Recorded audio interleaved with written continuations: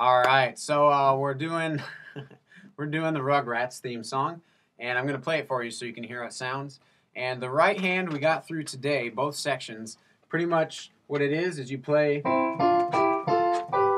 that first part, and then here is a pattern where it's the first note. So this one starts on G, and it's skip up down down. The second time you go through it, it's the same pattern, but it starts on higher. It starts B, so it's the B skip up down down. So that's a good way to remember it. But I like to see if you can try to get both hands together when we come back in 2 weeks. So it goes like this. And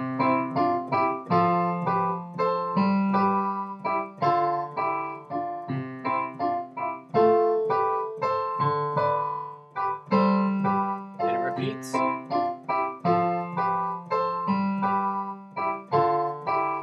And then it's got this end part. And that's it. So see what you can do next week, and we'll see you then.